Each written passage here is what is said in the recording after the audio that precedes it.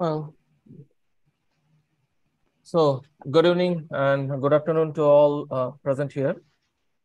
I'm honored to have with us Mr. Sergi. So I'll welcome you, sir. Basically, Mr. Sergi focuses on AI projects in e-commerce, which developing a platform called ShopUp, and he is one of the founders of the Data Science Society. Sergi is a special breed specialist called e-commerce marketing data scientist, a wizard that can leverage each commerce business by applying latest AI models in day-to-day digital marketers' work. In 2014, he graduated an executive MBA with honor from Vienna University. And previously, for more than 5 years, he worked as an operation and business manager in large companies like Experian and Ingram Micro. He has more than 15 years of experience in artificial intelligence, data science, machine learning, and data mining, which are applied to e-commerce, retail, telecoms, and banking sectors.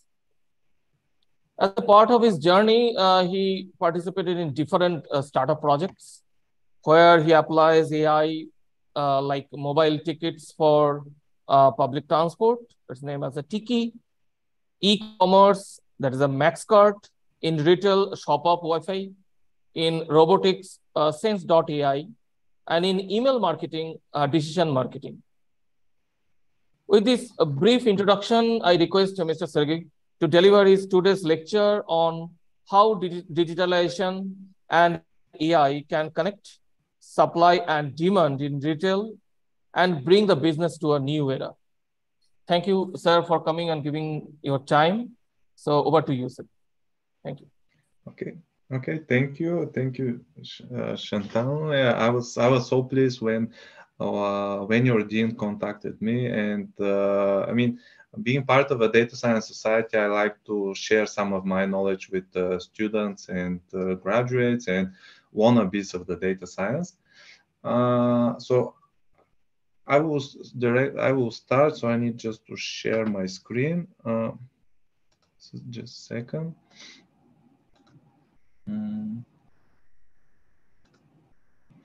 Yeah, can you confirm? Is Yes, that can? it's coming. Okay.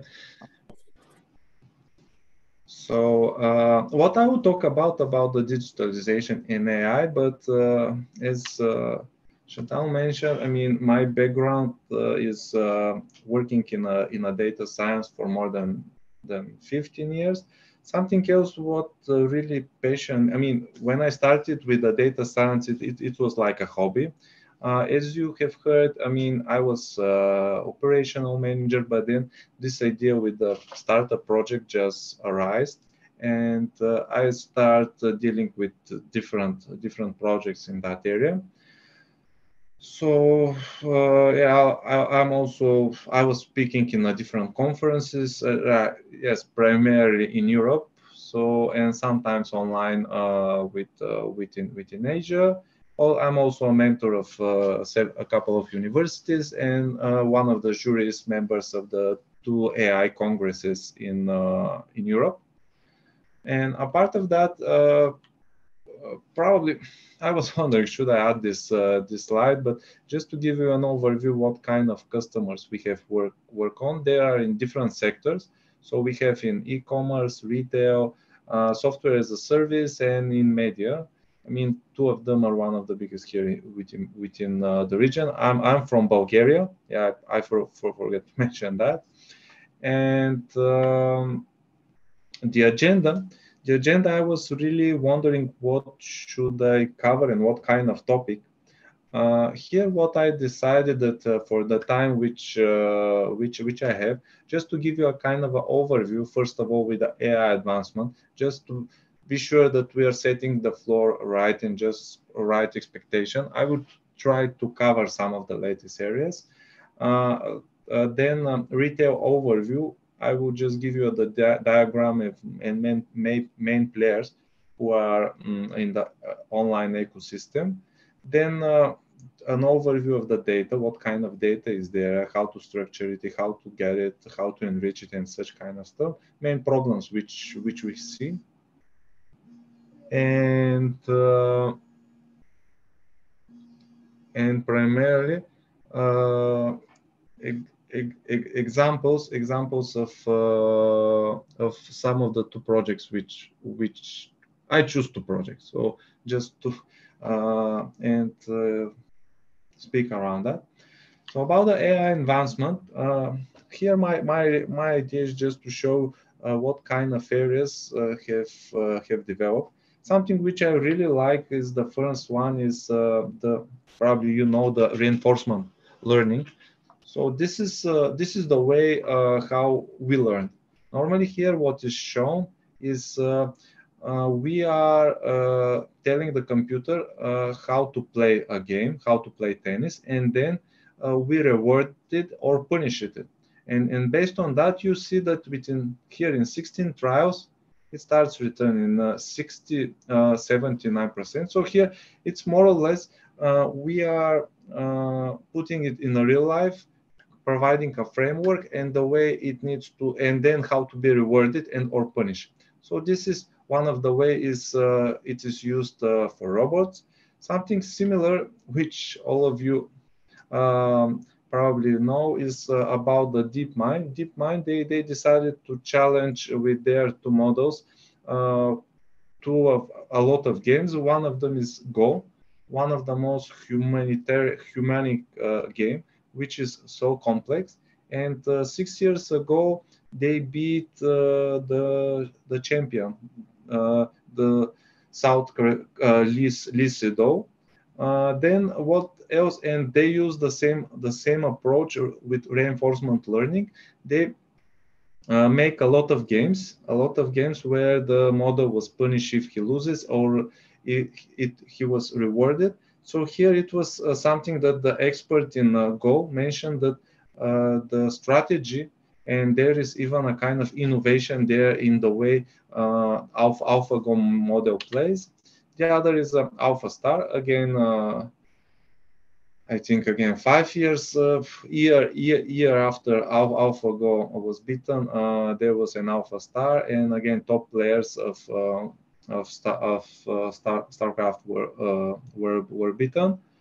And a part of that, probably this is something else, which is for the languages part.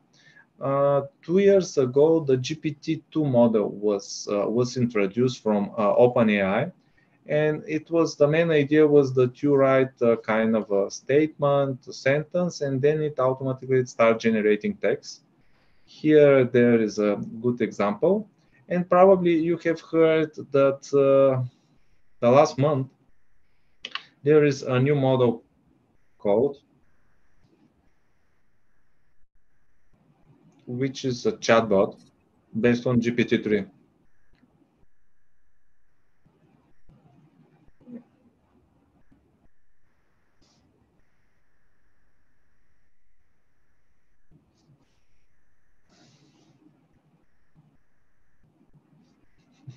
Yeah, so you see how surprises that guy. I would just give you an example.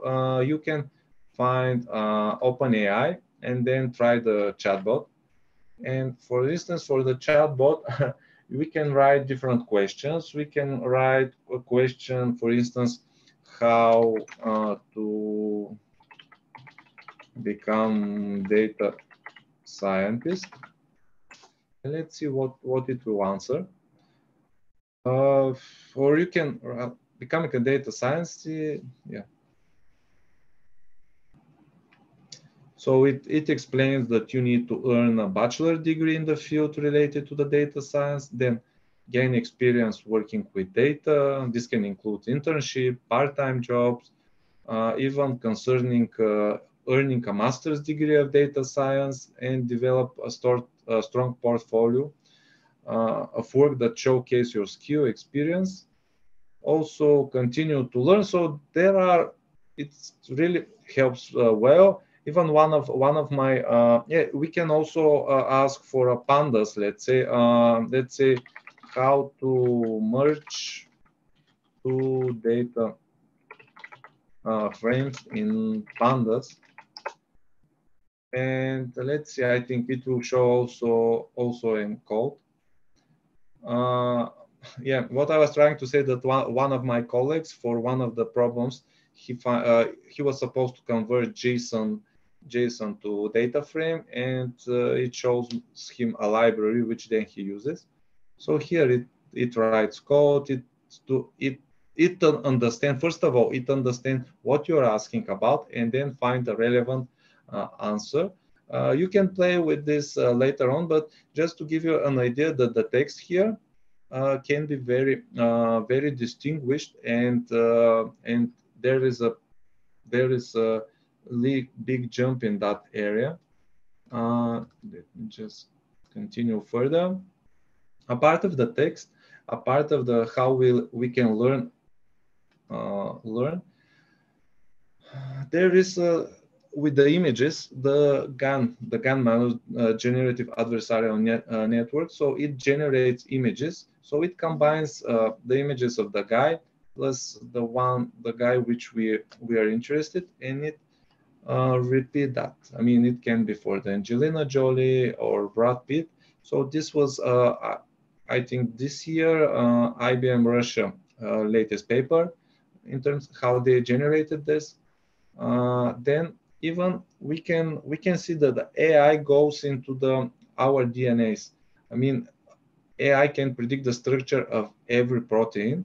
So the protein here, it's a sequence of letters, 4 letters, and normally for the human being, it's long. Like, imagine that you're starting writing this letter, and it's long like 100 to 200 kilometers. So such long of DNAs. Also, you have seen what now is the World Cup, you all know, and AI referees are tracking players even on their limbs, I mean, on each part of the body. So probably you have seen this camera, and it's so advanced with I think not more than 6 cameras or something like that. Even something which is really interesting here is that there is a model that you can say 2 words, and it will generate an image. I think this was like 2 years ago. It was the first model was the Lee, and now it's an area of computer vision diffusion. So here you say horse and astronaut, and it generates very realistic images.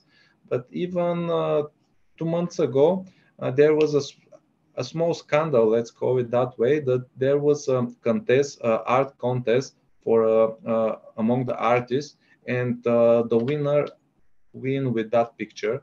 So, and it was generated by AI. So again, I think this was in New York. So you can see what kind of precisions, what kind of details. You can check on internet for more details. Even under the water, the AI is able to identify noise and from the real sound. And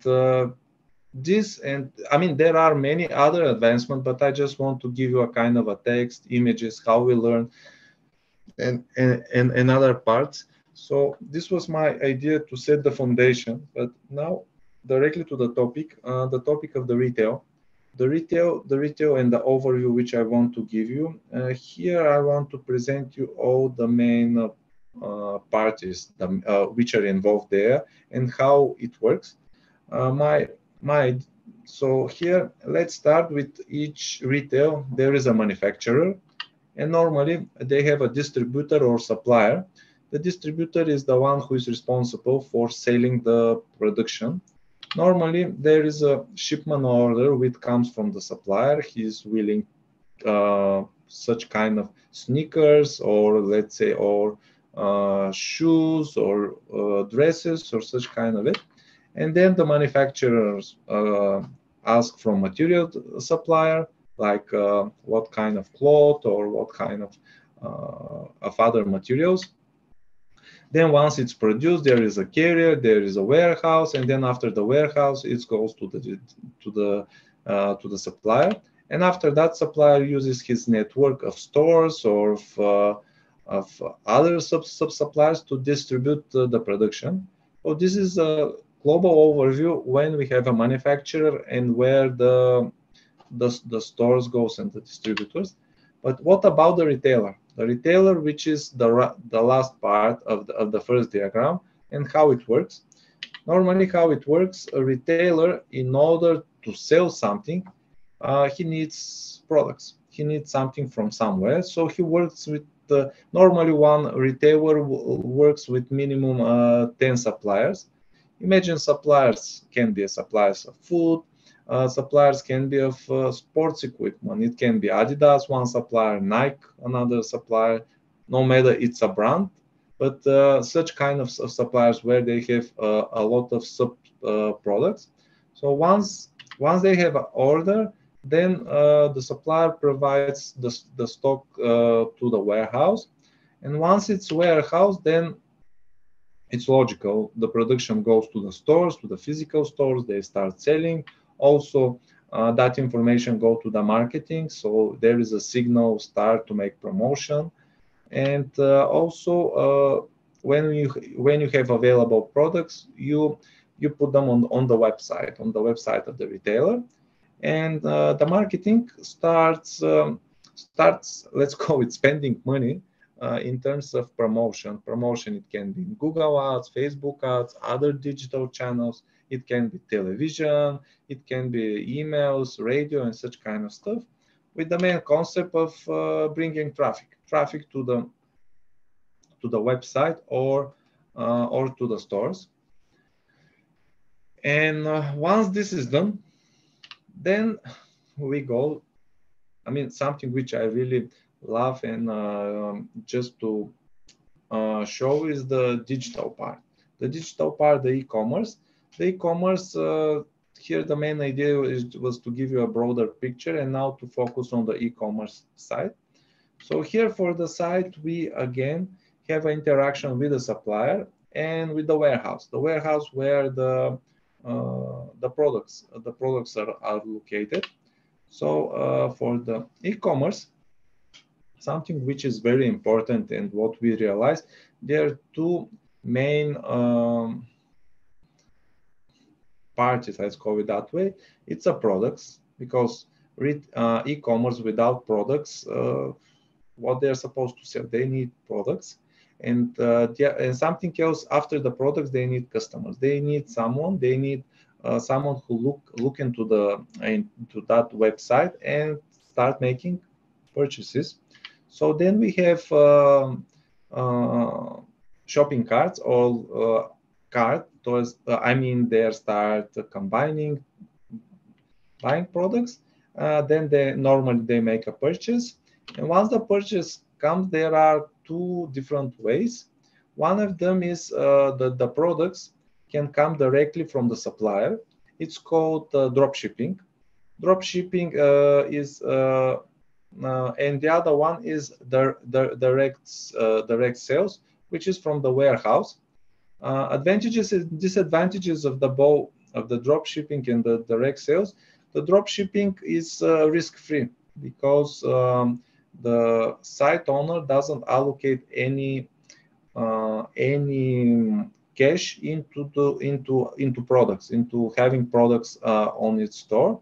But the disadvantage is that it takes time. It takes time for delivery.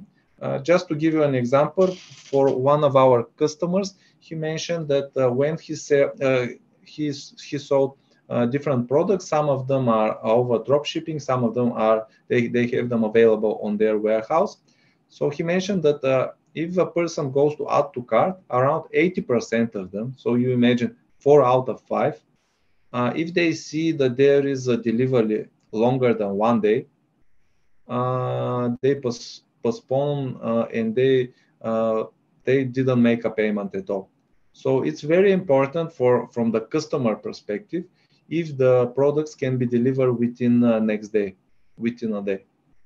And the disadvantage of direct sales is that someone needs to allocate cash for having the products in their warehouse, needs to maintain a warehouse also, someone of packaging, expedition, and all this stuff.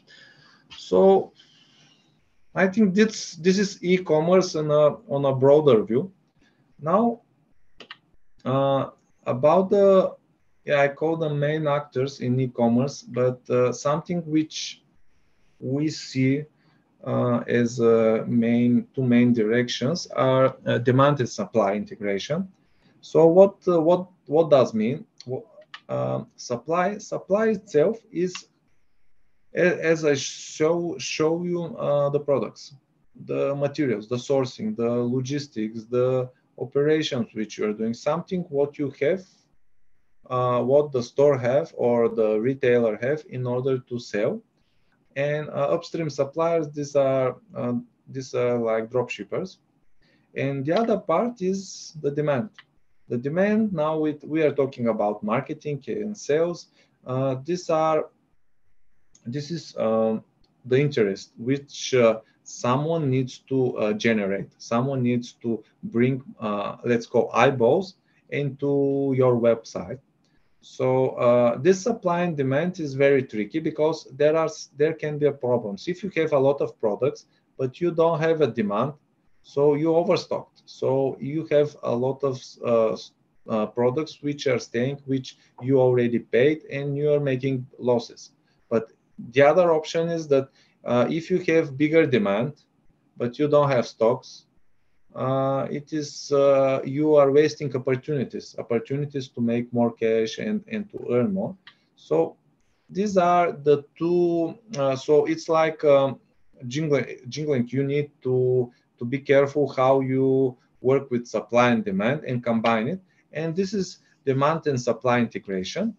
Normally, how it works is, first of all, you need, if you can forecast the demand, and based on the forecast of demand, can you allocate proper supplies and such kind of it. So it's the combination of it, it's very finance intensive. And also it really depends of the strategic plan of the retailer. Because some of them they say, okay, we are focusing on new products, or we are focusing on more luxury products, or we are more brand oriented, high brand oriented, or such kind of it. So it's always a combination between supply and demand. Are you going to make such kind of forecasting from the demand and from the supply, and then try to bridge them and minimize the costs, the finance cost which you have? And I think that's it. That's it from that point of view. What I just here for the e-commerce itself, it's a kind of a combination.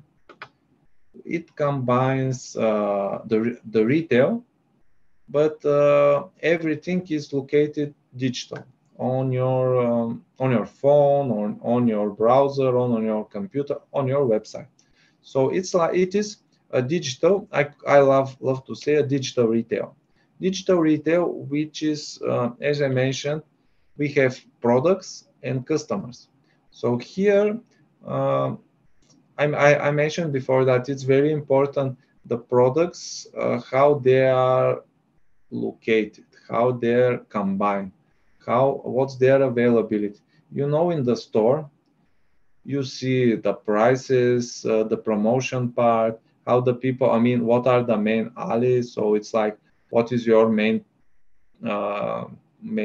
page, which product you are showing, how you are showing them. So again, products, not only selection, but also location, personally, also the way they are combined, different products. It is very important. Also, sometimes for the products, how you position them on your website. It's an important part. And the next part is with the customers. We all know that they all say personalization is very, very important and trendy part.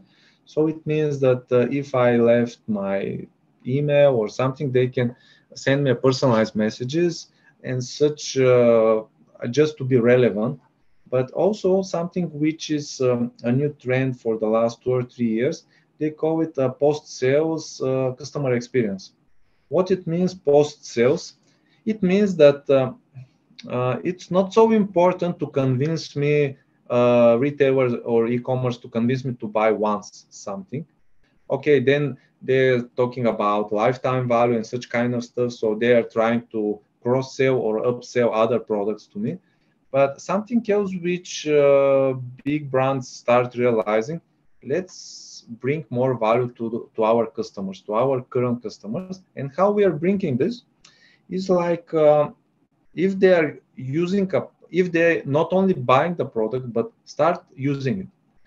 Just a comparison, if I buy a cooker, I mean something which helps me cook whatever. I mean it's like a robot or such kind of it. But imagine if I buy it and I left it on the shelf and I never use it, so the value is zero to me. I will never buy again something of that. Or I'm not happy with this purchase, so I will be give them bad feedback and etc. etc. But imagine if that brand starts educating me, start saying, do you know such kind of recipe? There is a month of cooking something particular. So then, if I start using it, it will bring much more value to me. If I start, let's say, sharing what I'm doing, it's even popular. I'm becoming a little bit more popular. If they start engaging me in using this cooker, it will bring much more value to me, and I'll be much more dedicated. The other example is these smart watches of I forget the brand, of one of the brands. I mean, of the smart watches. So they what they're making a gamification. So they are checking, are you walking? Are you? They're setting you some targets for the day. Walk 300 or 3,000 steps more. Then they're giving us some awards. Then you are able to share this with your friends, just to start. Then you make some competition. So it really brings a value to you, and just you start using these trackers of the watch. So this kind of it, product and customers orientation. Then something which is really comes natural into the e-commerce, and the way they treat and wants to be positioned is the campaigns, the communication itself. I mean, it's a combination of personalization or strategic point of view of the retail, comparing with the assortment of products which they have and how they combine it. Are they going to make campaigns which are educational? Are they going to make a personalized campaign? Are they going to make churn campaign? I mean, reducing churn and preventing from leaving such customer.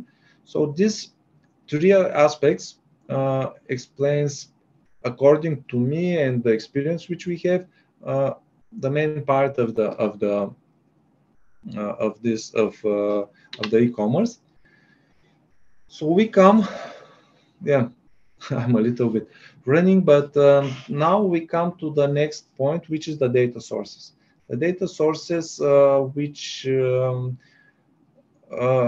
yeah, probably just to come back is, if you have normally, from your perspective as a data science wannabe, as someone who wants to solve problems, these are the three main aspects which we see in e-commerce, where you can focus on and find solution on that. So it can be a product's text, it can be the product's pictures, it can be products variation, it can be products assortment, it can be all, if you about customers, what kind of customers is doing, what kind of prediction or a kind of campaign. So these three, let's call them buckets, is something which e-commerce pay attention on.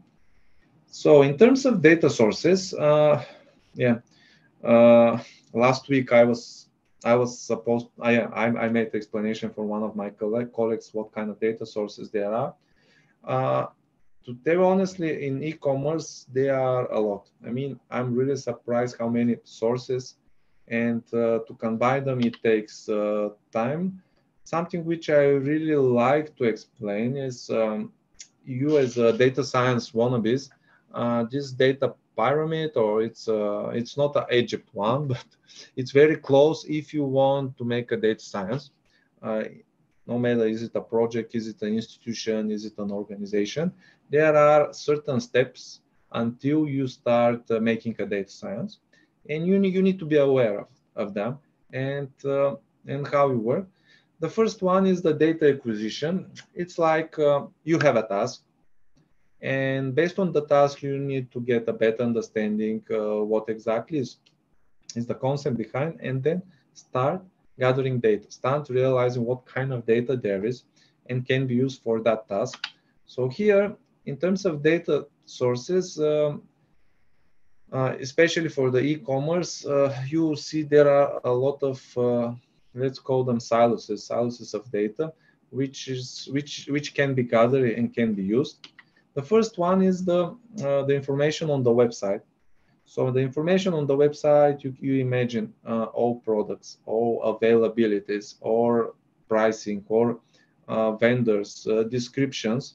Also, I didn't mention here all orders which are happening, who is purchasing, what is purchasing, but also there is a kind of a sometimes ERP systems which is related to the bigger retailer about overall availability, not only on the website, but also on different stores and different locations.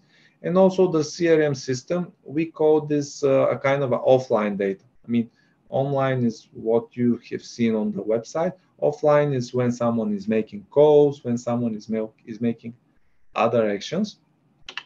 Then we have a customer behavior. I really like this part. It is if you have heard about Google Analytics, they are doing almost the same. So it's like we are tracking, and it's nice to have on your website where are the customers going, what are their paths, which products after which products they put in they add to cart, which they initiate checkout, they make a purchase. So such kind of information of what is the customer behavior there. The next one are the social platforms. We all know the social platforms. So here the social platform, they have two aspects. One aspect of the data is that it can be for information for your channels, for your Facebook, for your LinkedIn, for your Instagram, or for the company. I mean, your, when I say your, I mean uh, e-commerce, e-commerce premise, e-commerce Facebook and LinkedIn. And but also there is another stream from the marketers when they start making promotion. I mean, it's like Facebook ads, Google ads, LinkedIn ads, etc. This kind of information is really relevant. It's like the first kind of information which you can gather for your behavior of your products and customers. And then the last one, which I like to say, this is earn customers, they call it earn marketing. Is when you already make a deal with a customer, when you already have get an email or a phone of some of these customers.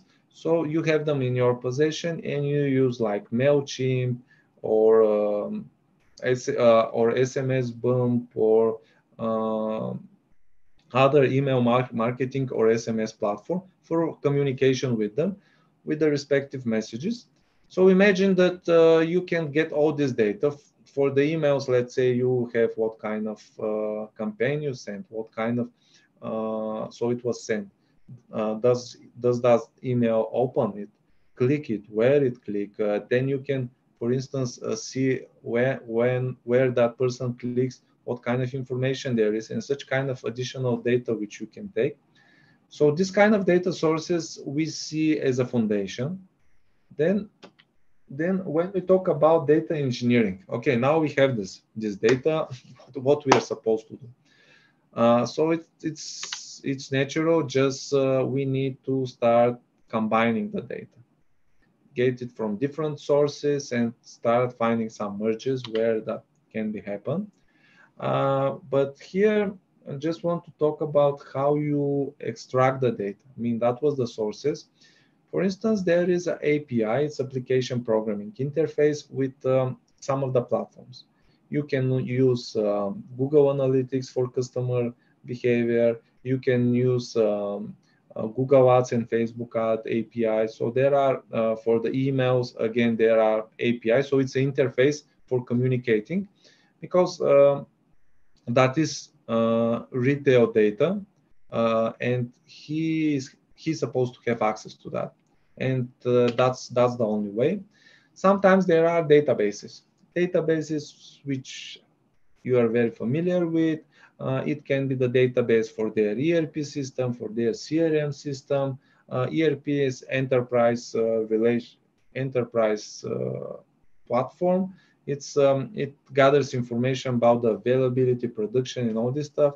The CRM is customer relationship management, the communication with the customers, with their customers. Then the next one, this is like the link on the website. How, if you sometimes they have 5 or 6 website. So how people are going from one side to another side, how they are linked with it. And the next one, which to tell you honestly, when I started as a data scientist and I was curious about some project, I started with scraping some data. And that's the easiest, the fastest, and more common way of gathering some data. But web scraping is just, there is a website, you write a logic and it scrapes all the information and structure in the way you want to use it. This technique is used if you want to take information from the competitors, if you want to compare prices of different products. So this is common way.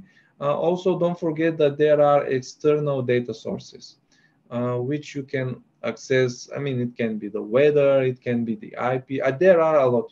There are even some data sets as a data scientist which you can play in Kaggle. We also have in Data Science Society some sources on Google. So after having this data, it comes the next part is data quality cleaning. So here there are certain steps how to validate, to transform, to clean data, which is very important. Enrichment is when you use external data sources to enrich the data. For instance, very common technique is you have an IP address of a particular customer where that person comes. But there are external databases where from this string you can get information from which country, which city, which organization, because sometimes the API possessed by organization. So there is a task that for the online stores, they can see from which company there is a huge traffic. So this kind of IP enrichment, and then the most important is to start unifying the data, combining this already prepared data into a way which then you can make the next step, reporting and business intelligence. Here I just want to mention that these 3 stages are very labored, very heavy work, and it's more or less it's a data engineering part. In the last 5 years, there is a customer data platform as a term. And it's not only a term, the main concept is that it combines data from various sources. So you can see here that there are people on the website and mobile and different places, and it starts gathering the information here. And once you want to make a particular action like Facebook or some email marketing for the person, you just push particular action. So customer data platforms are expensive. Probably bigger retailers are using it, but it is something which is growing. Just to give you an idea of customer data platform. There is a customer platform institute, and I think 2 years ago, I decided to make a research how many brands there are, how many products, how many platforms for customer data platform, and I was shocked. At that time, they were around 100, and it's like kind of a must. Something which I recommend is me. It is open source. Apache me, which can be used. All the rest, there are some open source stuff. There are some which are used, but this is a good concept, especially if it's not common. The data scientists to do these three down layers, but it's very important to understand what kind of data there is, to understand how it links one to each other, even to make some enrichments in order to solve his tasks. And then we come, when I say unifying the data, it's something that we combine different silos, and now finally we are able to start asking questions and receive answer. So this is done by reporting and business intelligence. Again, there are a lot of advancement here. Um, you can very easily slice, zoom in, zoom out. It's available on different places. You can build some custom reports. So it's very easy to visualize data. Even you can start asking normal questions and receive answers. This in terms of platforms, again, there are a lot. I will not. Yeah. Let's see the next one. We have, this was Tableau, but also there is a ClickView, Power BI. There are many others. Something which I can recommend is, again, open source one, Apache Superset. It's an open source project of Airbnb. So they did a really good job here. You can play with it. It's free, and you can and it's very fast. It's much. Even Tableau was working with Airbnb in order to improve their performance, and Apache Superset have awesome performance in terms of availability, request, response, and such kind of it. And then Google Data Studio, I think even now they changed the name, but it is a very known marketing BI platform. It's free, again, up to a certain amount, but for if you are not a big retailer like, I don't know, what you have in India, like Metro or Kaufland. No, I'm not quite sure what kind of big hypermarkets you have. Google Data Studio can work really well. And normally the marketing people knows this because they use it for reading information from the Google. And finally, finally, once you combine the data, it comes the next part is you understand the data, you see some dependencies, you start asking some questions. Normally, what I like to say is with the reporting in BI, you are looking into the past. To the past, if you have a real time, probably you can look into the current state. With the data science and AI, it is something like you are looking into the future. You start making prediction. You start making to be awesome, just to be cool, and to see some stuff like Oracle predicting the future. So I was laughing there. There was a joke that I'm predicting on data, so it was like a term. So it was. It is something which we need, and in for data science, again, it's again concept. Normally we have the storage layer. It can be relational database, or for the big data, it can be Hadoop or Spark clusters. So here is a term, Spark. Spark is something which you need to process your data when we're talking about big data. yeah, we have sometimes business intelligence, which can answer on some questions relatively easy and fast. Data science platforms, which are making something with the data and returns predictions. These predictions can go to the some front-end systems or business stakeholders.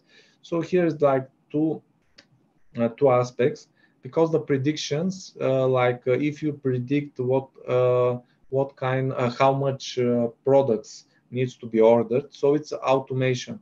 It automatically goes and makes purchase order to the supplier, or it can go to the BI, or it can go to the business stakeholder as a visualization, as an Excel or such kind of it. So data science platforms, again, very tense picture. Something which I really like and what I see as a best in that sector. Databricks. Databricks is a very advanced.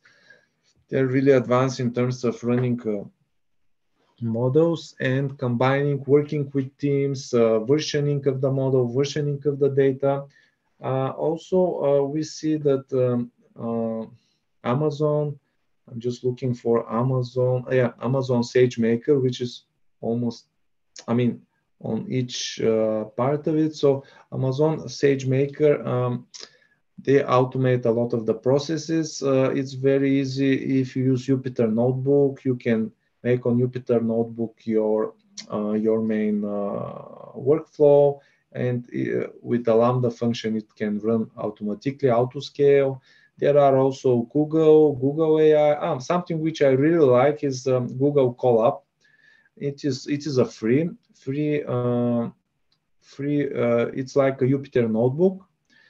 You have the good part is that you have a GPU. So if you are working with the images, you are able up to 12 gigabytes or 12 or 16. I'm not quite sure to run. I mean to make computer vision and.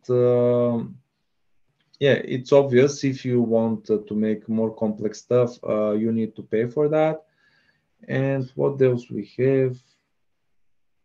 Data IQ. So there are such kind of platforms. The main idea of these platforms, just to give you an idea, is not only to place your code, but also to be processed, because it's very important sometimes to have scalable solutions which can be processed and return results within a meaningful period of time. Because if you are making, just to give you an example of one of my first models, I did the model and it runs around 25 to 30 minutes, but the time discrete, it was supposed to be run on each 15 minutes. So it means that with every run, I have a delay with 10 to 15 minutes. So it's not supposed to work that way. So you need to make optimization just to reduce the time and all this, and etc. etc. So it's very important, and also how fast is your model. Because if you build a model which is supposed to be run daily and it runs 2 days, it doesn't make sense at all. What else? What else? I think that's for now. So in conclusion, I just try to cover all the stages here from the data. So when you have the problem, identifying what are the data sources, then thinking about enriching the data, combining the Hello. data. Yes.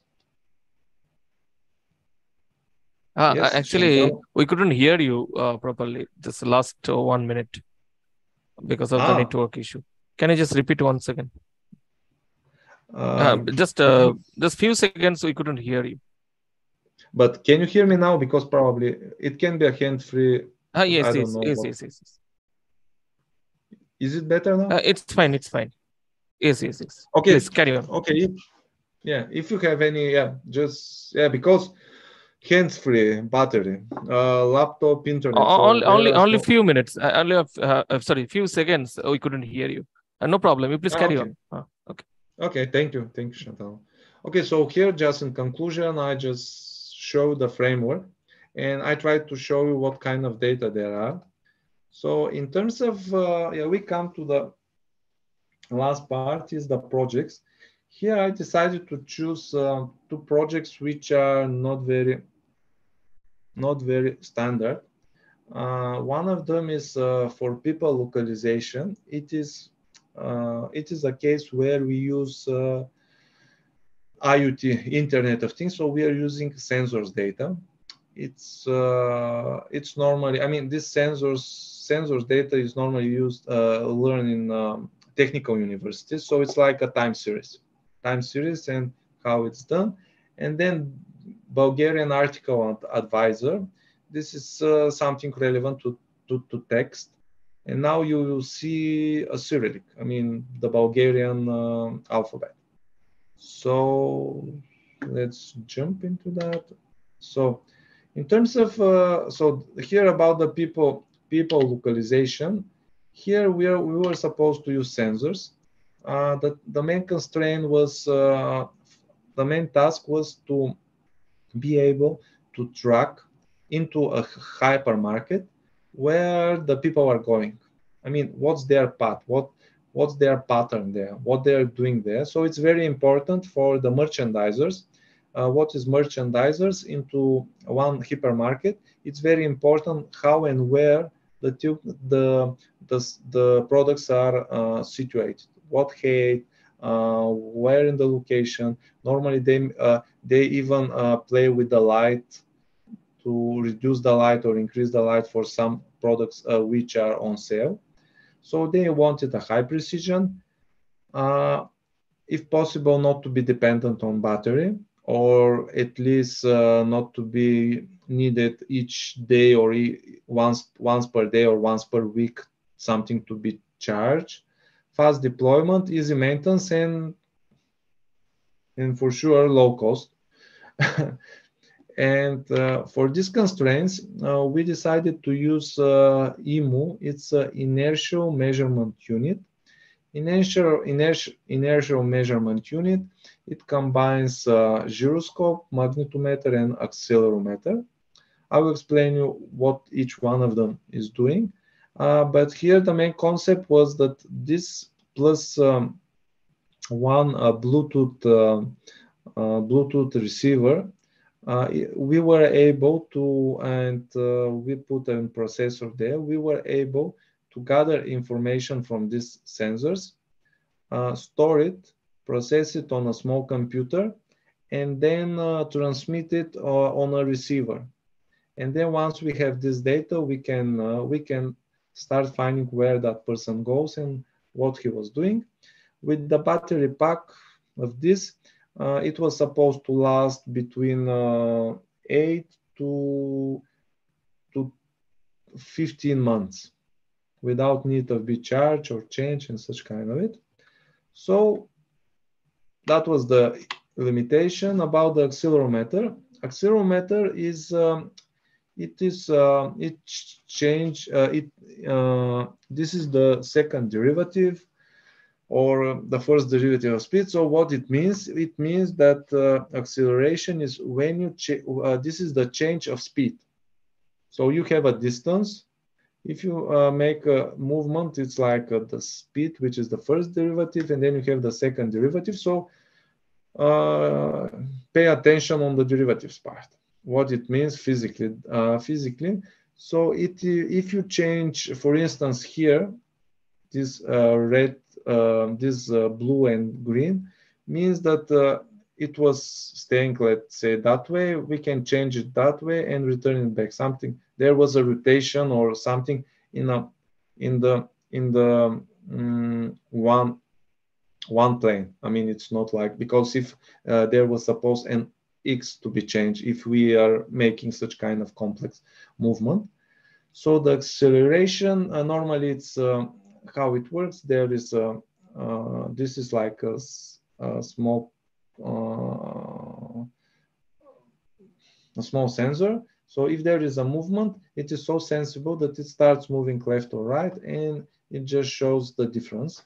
So this is based on the time. So for 9 seconds, there were changes in the acceleration for X, Y, and Z. There are certain ways how to compute it. Yeah, if you know derivatives, it's easy. Then the gyroscope. The gyroscope this is something which was discovered from Portuguese for traveling. The gyroscope, in its essence, is just it's compute the changes of the velocity over x, y, and z. So here it shows that okay, it aggregates some errors. So you can see here it shows that there is a change with 90 degree, 90 degree, 90 degree over a certain over x, y, or z. So it uses Earth gravity to help determine the orientation. And the last one is magnetometer. It's like our digital compass. So it gives you information from 0 to 360 where you located. What's your what's the sensor situation of it. So all of this, they were so good, but the challenges that derivative of derivative or only one derivative, it aggregate errors, and there are a lot of errors. So just to give you an example, here is like when they are walking, it starts changing. I think here on the next slide, here it shows that, I mean, this end was supposed to end here. And normally it accumulates error, which can last, like if you walk 200 meters, the error can be from 10 to 50 meters. So it's a huge one. So we use different compensation filters. There was additional hardware to clear the error, but we didn't use that. And we start using some models which are based on the models which are used for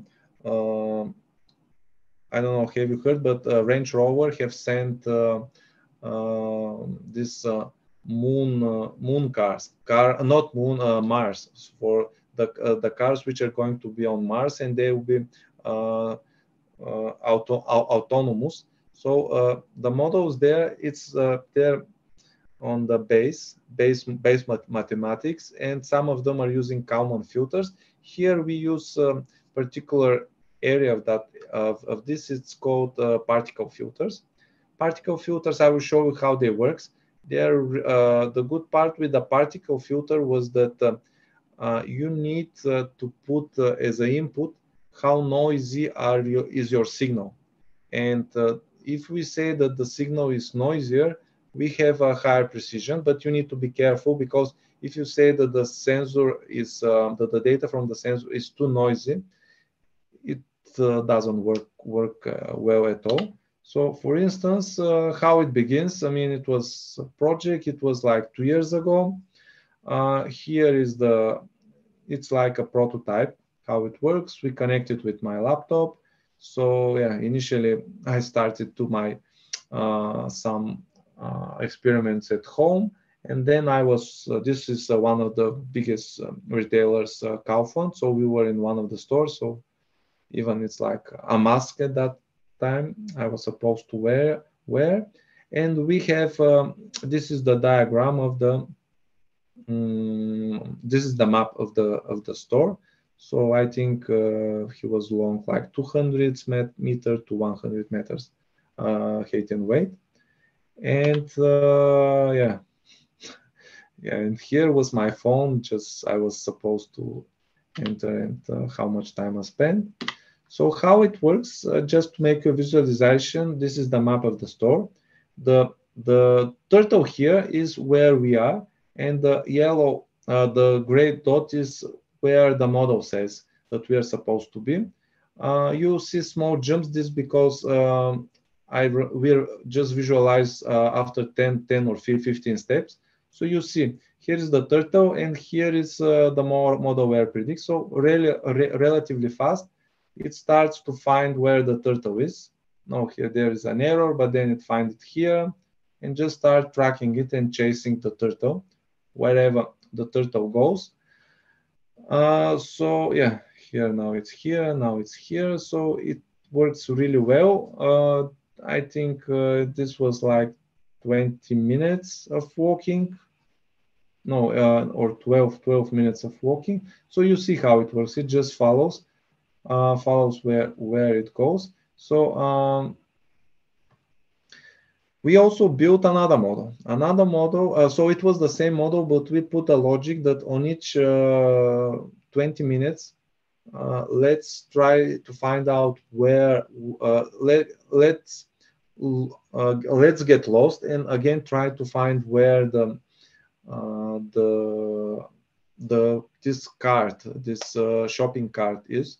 So in each 20 minutes, we were losing where the cart is, just to be sure that if there is an error, and let's say, let me just show, and let's say that there is an error and it starts showing that we are here, but probably we're on the other end, just to recalibrating the system. And something else, that the map here, normally here was the entrance and here were the cashiers. So they have like 15 cashier. And something else, what we did was that in the autonomous drive, cars, there is another model of where you can build a map, because this was pre-built, it was defined by us. There is a slum models. So this was also something which we considered and we did. So it's a very interesting way how we use a technique from the autonomous cars and apply it to track the movement of these shopping carts, and it works really well with the data we have. And I think that's it for that project. The next one, I will jump to the next one, is just BG, Bulgarian Article Advisor. Here, a friend of mine, it's an online magazine, it's a Bulgarian science. They started in 2005. They have over 7,000 articles. They were selling a subscription to this website. And they have a lot of networks, channels. I mean, for your scale, I don't know that 58K is a lot, but for us, it's like, I mean, we are 7 million countries. So for us, it's okay. So here, the main idea was, he said, Sergi, I have a lot of articles, but you can imagine that I'm a little bit constrained of this, how many articles we are able to write, in what area, what kind of topics, what kind of words, what kind of information is probably most relevant and important for our subscribers. And I just want to be relevant for that. And can you help me on this? So here the goal setting was, the marketers to be more effective, to provide such kind of deeper analysis of topics and word level, also to support the process of choosing what kind of new articles to write down, and and direction if needed. So here with the data, we have scraped articles and email campaigns data over 8,000 entities. These are the articles. We have click data. This is what I call behavioral. I mean, what they are doing on the website, what kind of traffic it is. We have the demographics of some of their customers. They have over 27K emails and almost 1 million events which we were tracking. These events were a combination of the emails and what they were doing on the website. And it is for the last 7 months. So that was the constraints which we have. And then we come to the research. At that time, we found, so that, I think this is a project 3 years ago. We find to use 3 techniques: TF-IDF, topics extraction, and sentence embedding. What it mean? It means, let me just check. I will explain it later on. Okay. So being able to evaluate, it means to make a meaningful analysis and to answer on some of their main questions, which I mentioned to you. The first one, we use the TF-IDF. What is TF-IDF? TF-IDF is I'm just trying to. So there are words. We are for each. Imagine for each article, we start counting how many words are used. So let's say there are words like good, bad, this, that, which are very common, and they have a high volume, like they have more than 1,000 times used. But then we go on the another article, and again, these words are used so frequent. And then the third, and then the fourth. And if you start thinking about, okay, what kind of value I have if I show that good is very decent, is a high volume data. It's nothing. But if you start comparing words which are very common on particular article, but really rare on another article, so it means that probably this word is very descriptive for that particular article.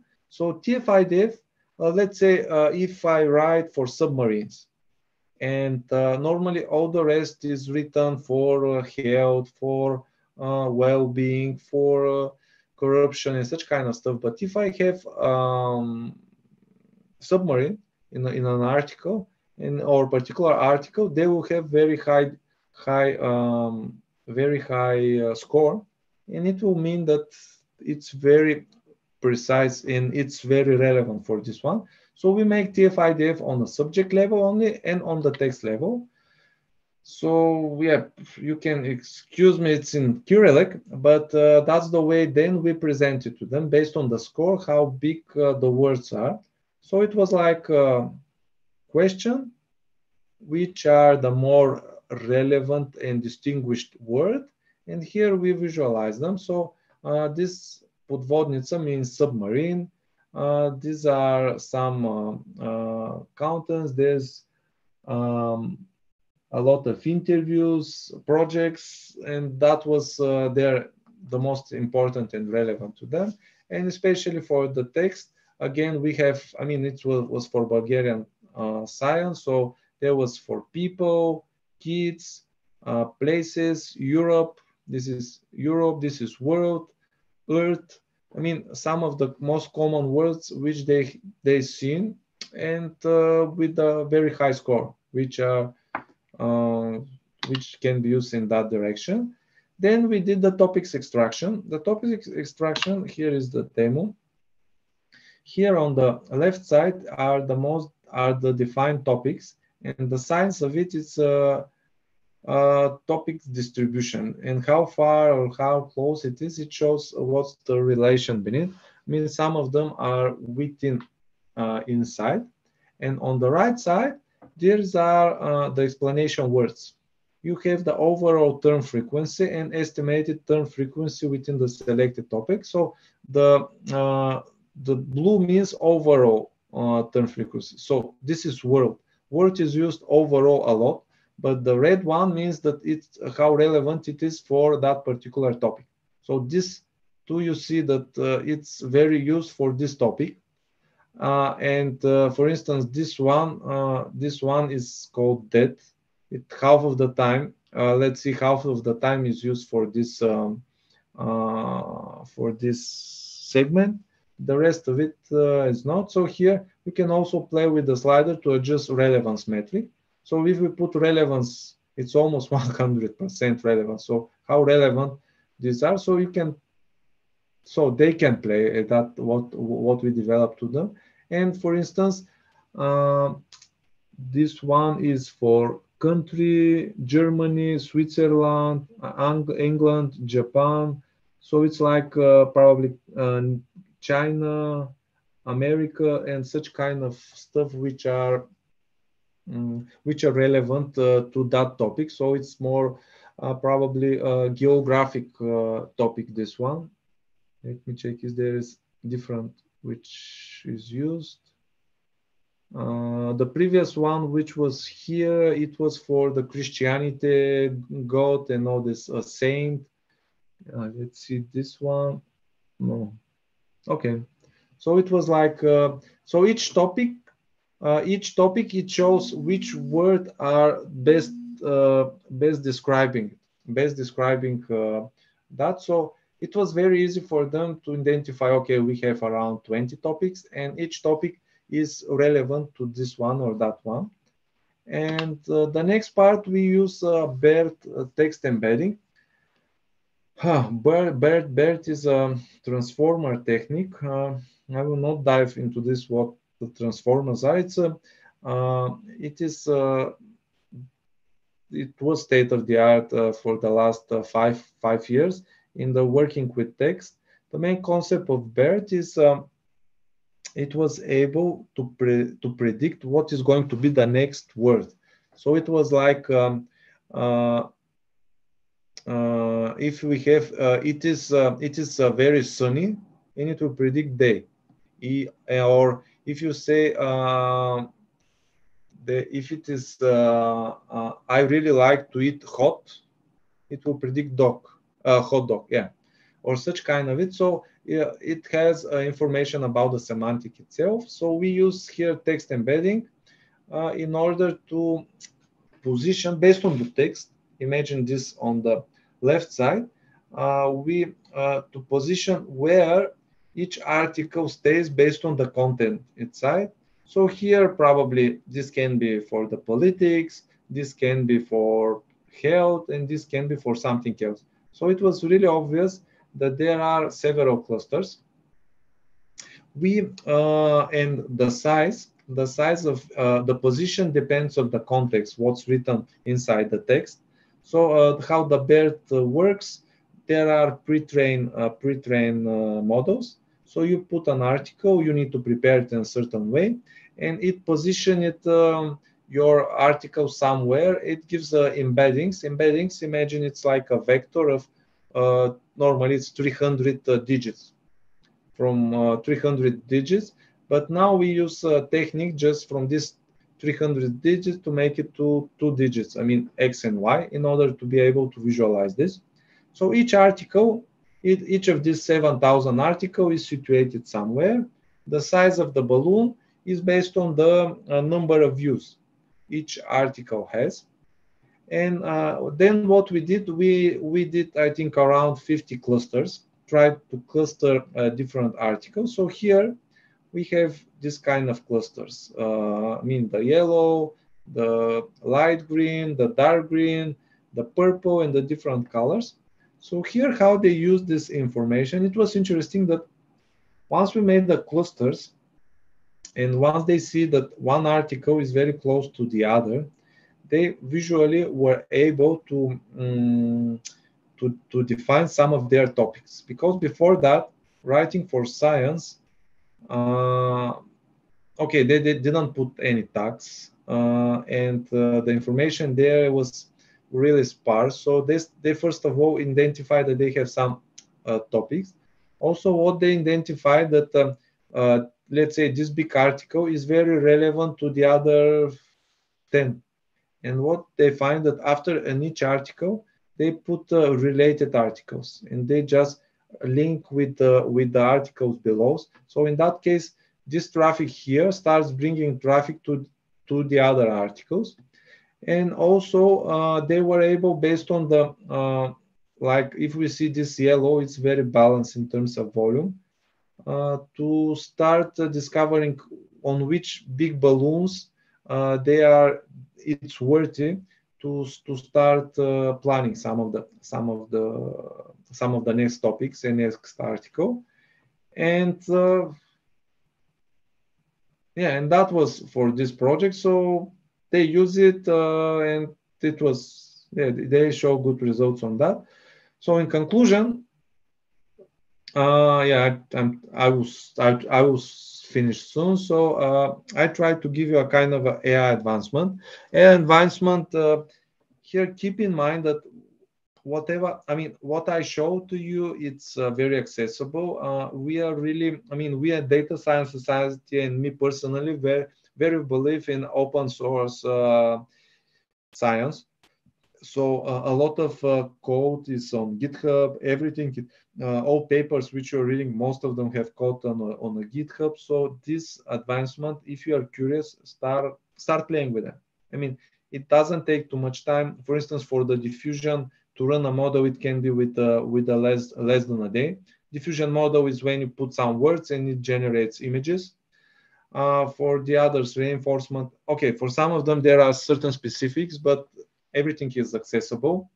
For the retail overview, I just want to put you in a different place just to get understanding the data, the problems.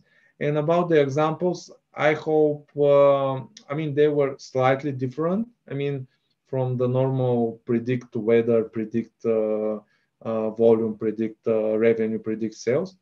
Just want to show you something which is outside of the normal predictions of the demand. And I hope it was useful. If you have any questions, yeah, now is the time to ask me. Also, you can find me on LinkedIn, on Twitter. Twitter, I'm not very active, but on LinkedIn you can ask some questions. So thank you, and I hope you enjoyed this 1 hour and 15 minutes. Thank you, Sergi. It is a very interesting and the new things we have learned from your extensive talk.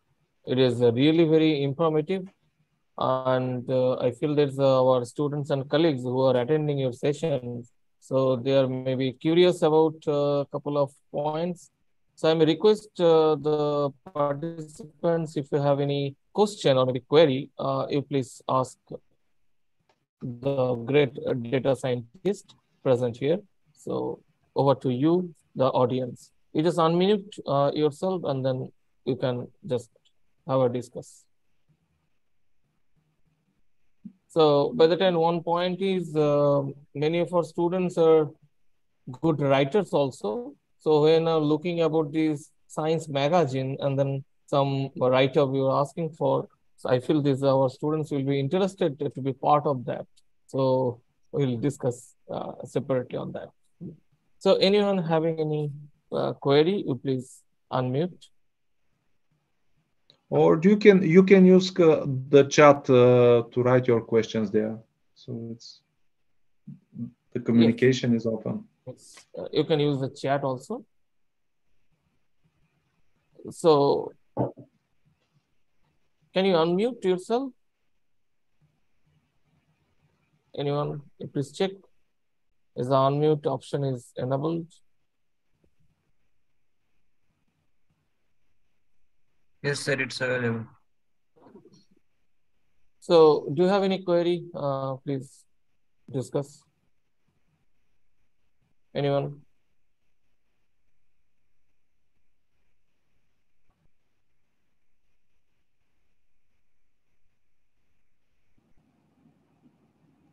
Well, I think the students are thinking about what is the question. So I have one query.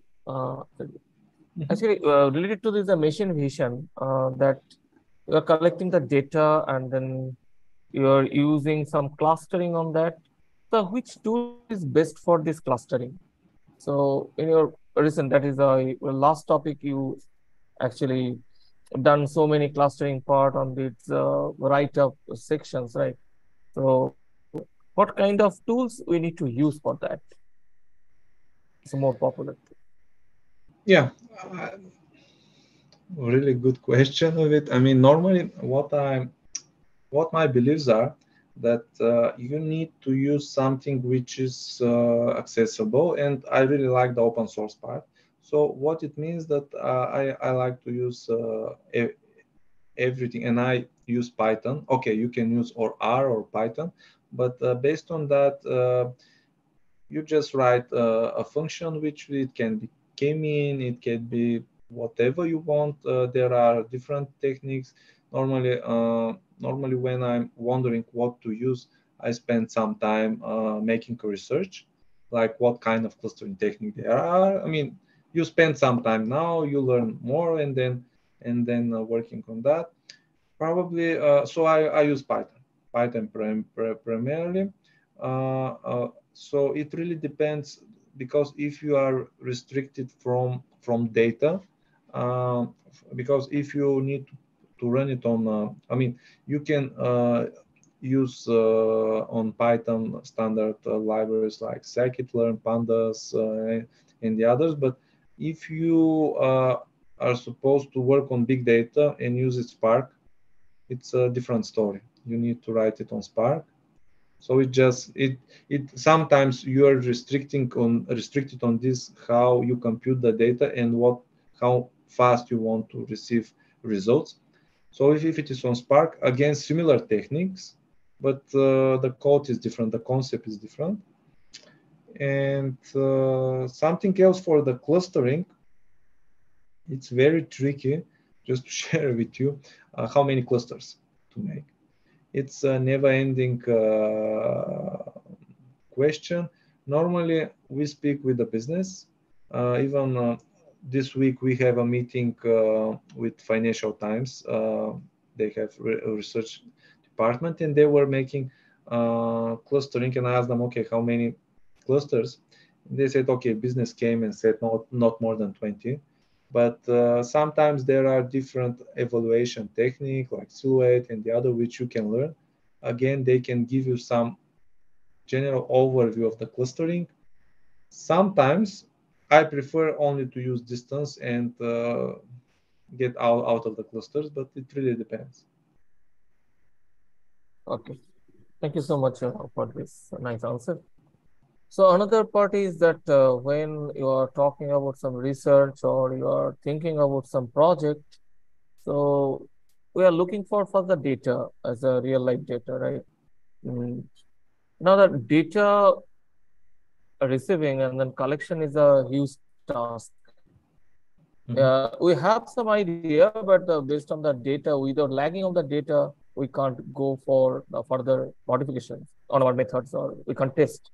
So some repositories are there, but do you prefer any kind of repository which can be useful for the starting for any kind of data scientist or maybe who are working on this data science to model some problem? Yeah, I mean, in terms of data, so you're asking about data sources. Yes, yes, correct. Okay, so yeah, I get your point. So to tell honest, I mean, now comparing to the time when I was practicing, now there are huge sources, data sources. There are, I think, Google, is my screen still shared? Yes, still. Okay, it doesn't need to share it, but okay, there is a Google. I think Google also in AWS, they have also shared the data sources. They're huge, especially if you're looking for e-commerce. They have a lot.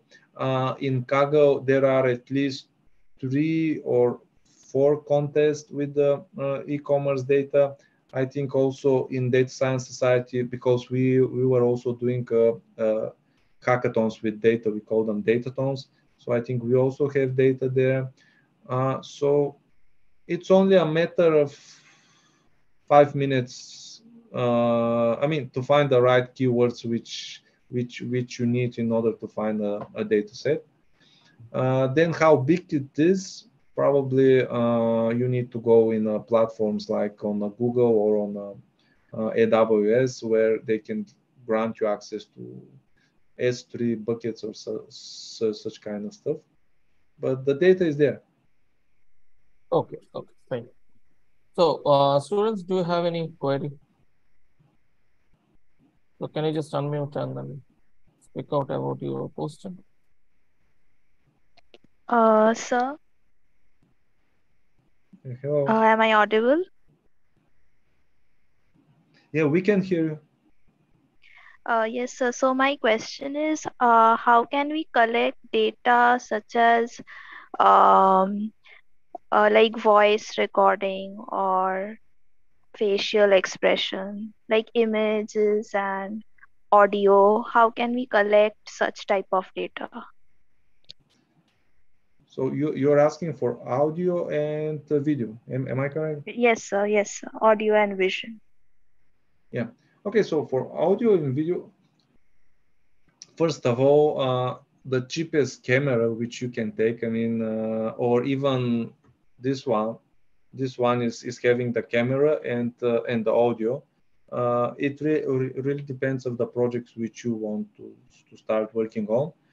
So normally when we have this, is just see what is the scope. I mean, if you need to work with images of DNA or such kind of stuff, okay, I mean, you need the microscope, so you can't really find them, so you need to look for resources. But if we are talking about facial expression recognition, also this on Kaggle. I think on Kaggle they have annotated data with the bounding box and all this. Also, something else is there are models which are already trained. So they have like this with the object detection, for instance. But yeah, primarily look for the data sources because if there is a model for ImageNet, probably you know this, one of the biggest open source data source, which is annotated with text and image. So there are a lot. It really depends. I mean, something which I mentioned with camera is if you have something which is out of the regular models, if it is something specific normally. And I think that's it. Thank you. All So right, so anyone thank else? you. Anyone Yeah. else to ask any query? We have sort of time. So anyone, quick.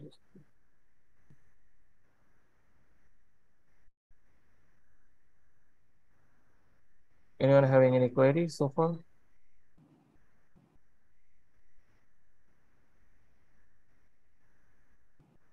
I think no. So thank you so much, Sergey.